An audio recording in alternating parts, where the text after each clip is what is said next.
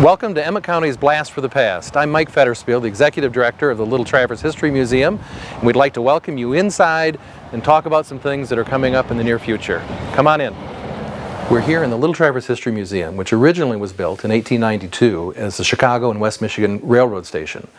The station would eventually become the Pierre Marquette Station and then the C&O Station, with passenger trains ceasing in the 1960s.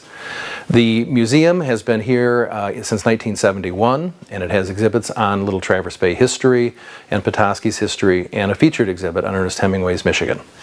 There are two Hemingway-related events in the next couple of weeks that we'd like to invite you to be a part of. On Wednesday, the 20th of June, we're offering tours to Hemingway's Windermere Cottage.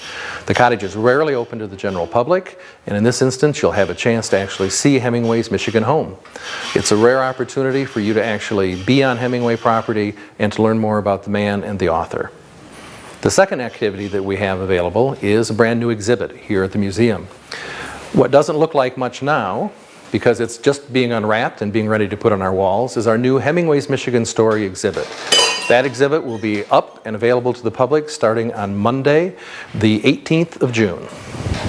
This Saturday, June 16th, here on the grounds of the Little Traverse History Museum, you'll find a lot of activity. We have our annual Historic Festival and Taste of the North.